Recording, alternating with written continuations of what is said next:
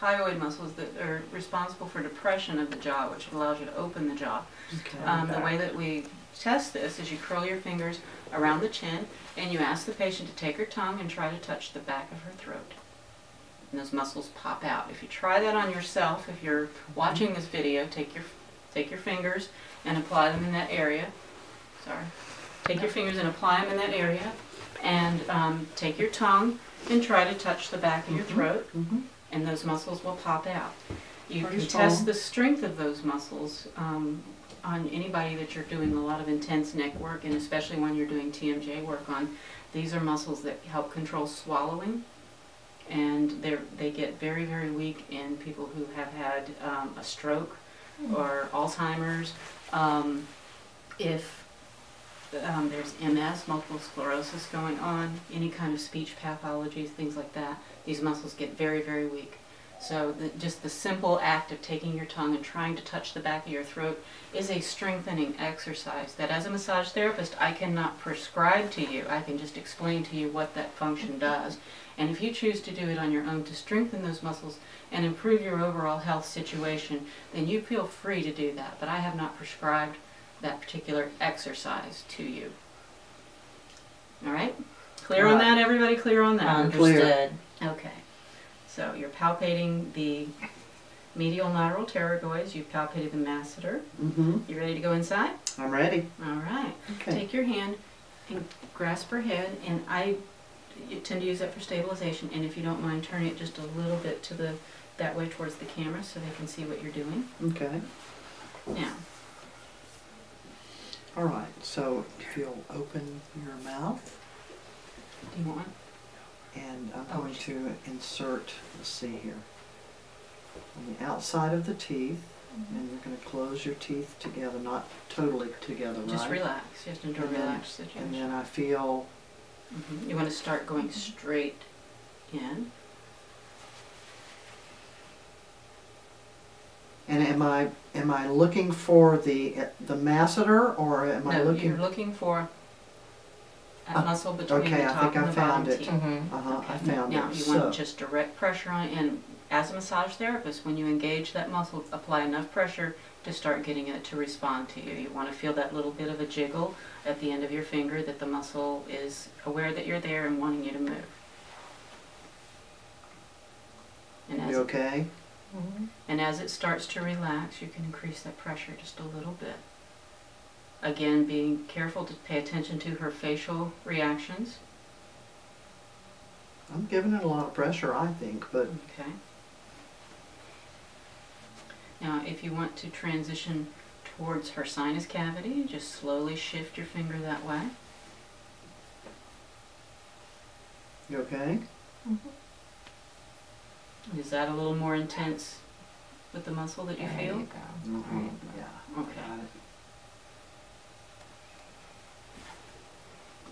And as we've already discussed, being close to the sinus, there's a lot of activity, especially now that we're into our 8th week of winter-spring flip-flop. Everyone's sinus issues are going crazy. That's the truth. And remember, this is just like you would palpate the sinuses externally. You're just affecting them internally. You're also affecting the oral muscles, the intraoral muscles.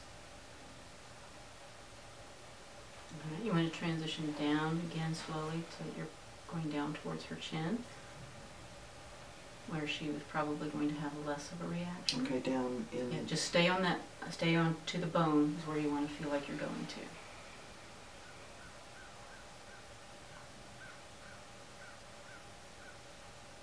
I feel like I'm on your jaw. Yeah. Okay. You want to feel the bone. tooth? You want to feel the bone, yes. Okay, I got it. All right. And you're probably not getting much of a response there. Okay. So you want to come out and have her stretch.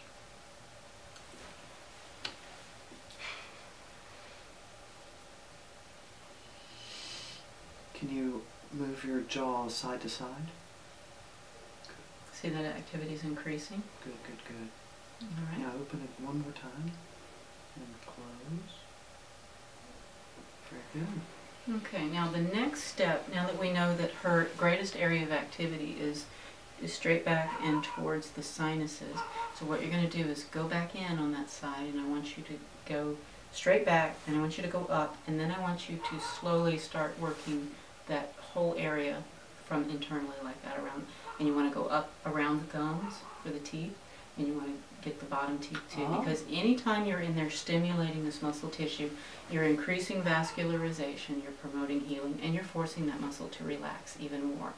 The thing with TMJ, it can be a very, very intense pain, so you want to do it in little stages.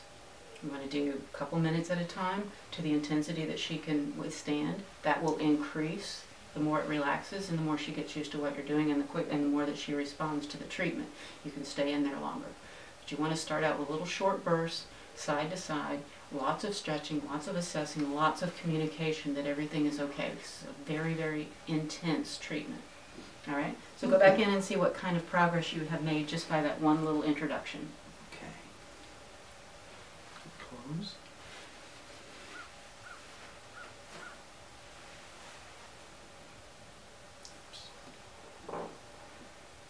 Not stabilizing here. Sorry. That's all right. Okay. Okay, so it's pretty tight back there. Okay. All right, so do a little circular motion there, just a little stroking. As long as you're touching it and stimulating it, you really can't do a wrong stroke in there unless you get too intense. And then you run the risk of getting bit. So you want to modulate that. Does she bite? Yes, she does. Just kidding. Her bite is definitely worse than the bark.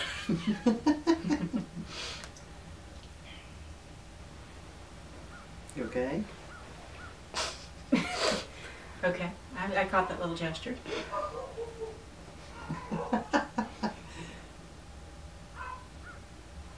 How's it feeling, Esperanza? It's fine. She's not being too intense at all. Okay. So you're at a good comfortable level for her, Pat, so take it up one more notch. Okay. A little more pressure.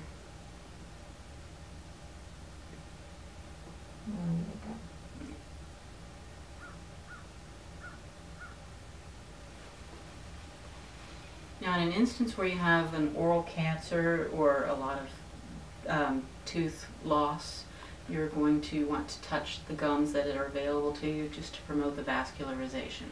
With oral cancer, you want to palpate and stroke and massage up into the soft palate. That'll help stimulate all of that. And you even, when they have intense pain, when in the lower part, you'll even want to go around the lower bottom, the teeth, around the jaw, even to the front, and just stimulate all of that. You're not going to hurt anything in there. Stimulating the blood flow and the innervation is only going to make it heal faster.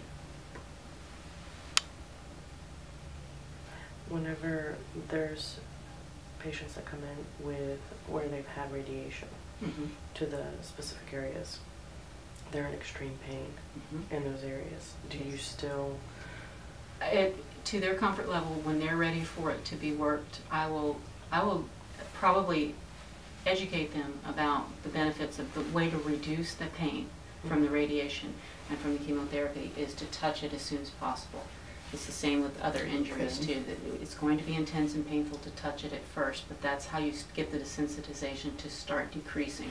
You have to touch it. Sometimes it's easier for them to start that because it's well within their control. Sometimes people are reluctant to touch something like that because they don't give themselves pain very easily. So you're really going to have to judge the individual. But touching that as soon as they can tolerate it is going to make it heal faster and become less and less sensitive so much quicker. Okay? Awesome. And as long as they understand that, they understand this is a painful and intense treatment, you get them on board with that, then they know what to expect. How does that feel? And they're not going to be as reluctant. They're not going to be as scared. They're going to know what to expect, and they're going to buy into the treatment. They'll be way more compliant. Yeah. Very good. Yeah, a lot. All right, Pat, why don't you swap out for Grace? Discard that glove.